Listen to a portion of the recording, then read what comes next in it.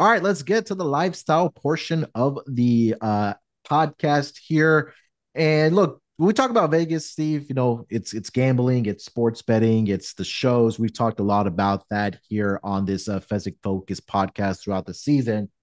And maybe there's families that are coming in with young ones, or maybe they're not people that are coming in for those business conventions.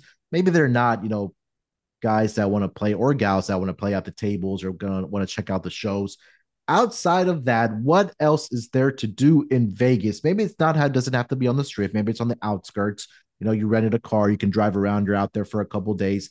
What are the best things you would like to do as something that's Vegas that's maybe non-gambling related? I'm going to throw two things out there. You're going to need a car. So Red Rock is pretty awesome, Yeah. especially, like if you've got really young kids, it's a 13-mile loop. It's close by the Red Rock Casino in Summerlin. And if you have kids, there's very easy trails like the Calico Tanks Trail that you can go walking along. If you're a little bit adventurous and you're up for some bouldering, you can actually scramble up the Calico Hills and go up like 700 feet and see a view of Vegas. So as far as bang for the buck, that really is outstanding. And even if you just don't want to even get out of your car other than snap photos, just driving around and seeing the different views and the mountains, it truly is spectacular, and it's so close to Vegas. It's definitely worthwhile doing. Yeah, 100%. Again, there's a lot of just things around. I mean, you could just drive out to Utah if you wanted to. The Grand Canyon it's only a couple hours drive there. Obviously, the Hoover Dam there as well. But like Steve mentioned, there's so many scenic points there in Vegas that you can do outside of the traditional stuff there. I'll ask you And I this. just discovered, I Yeah. just discovered a family park. It's called Mountains Edge Regional Park.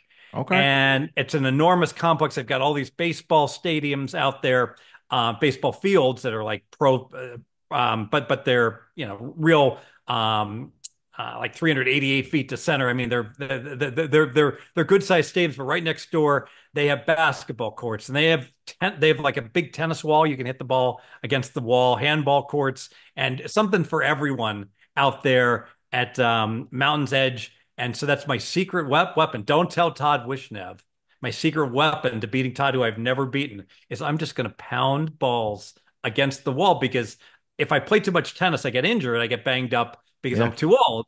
But just standing there and like adjusting. Now I know you can have a machine hitting the ball to you, but like the idea that you can really work on different shots and pace and everything else, I am excited. That's going to lead me to the path to victory. That's the one time I was good at tennis was at the University of Dayton. They had a wall, and I Mhm. would just pound. It's like pounding balls on the driving range. I would just pound balls against that wall back when I was a kid.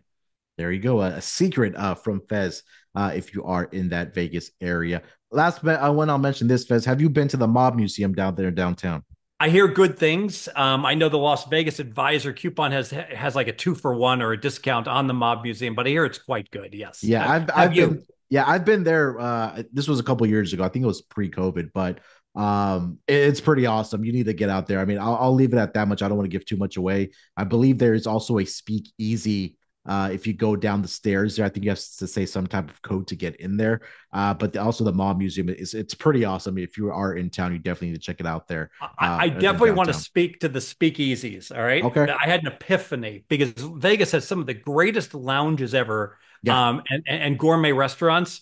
And I really think the way to go is like, I'm a big believer. You go into a high limit room, find like a no mid shoe entry, especially like on a shoe. All right. Mhm. So you sit down and you're one deck in. All right. Or a double deck, they're just starting. And by the time they get deep into the first deck, you can order your apple martini or your old fashioned, your $20, top rate brand drink, and then you literally cannot even play a hand, or you can wait and you can, if you want to, you play one hand of $100, and if you lose that one, you just make it some excuse. Oh, not feeling it, and walk out. Or if you win one, say, "Yep, I turned a profit." And then you go to a place like Delilah's Supper Club or Mama Wolf or Nobu, and it's going to set you back a huge amount to eat there. But you know what? If you just go into the bar, the ambiance in those places is fantastic, and just have Yeah. one round of drinks.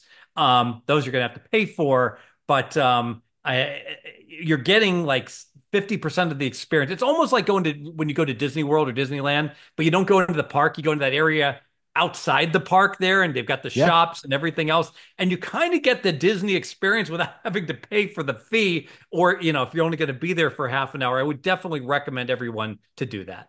100%. Nobu, I feel like you've mentioned this before. Is that the place that has the great tacos, or is Yeah, it that has the somewhere else? beef wagyu tacos that are like it's like $40 for these two ounce tacos. So per ounce, it's probably the most expensive thing.